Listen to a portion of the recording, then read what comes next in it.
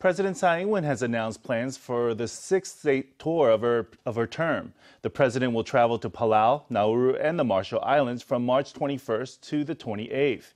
If she follows precedent, she will be making stopovers in U.S. territory, potentially in Hawaii or Guam.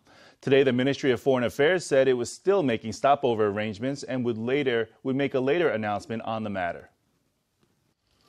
This month, President Tsai will go on the sixth state visit of her term, traveling to Palau, Nauru, and the Marshall Islands. Originally, she had been slated to visit Kiribati, but plans fell through with the country's president.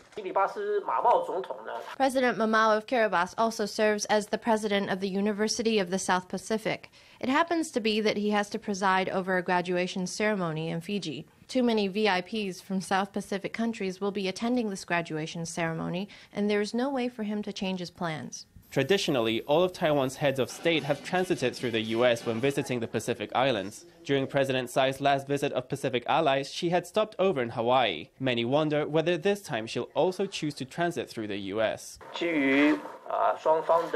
Due to our tacit understanding with the other party and due to respect, we will wait on the announcement until the arrangements are finalized. President Tsai's state visit will coincide with overseas trips by Taipei Mayor Wen-je and Kaohsiung Mayor Kuo-yu, who are headed to the U.S. and Hong Kong respectively. In the lead-up to the presidential election, these high-profile trips have become a focus of national attention.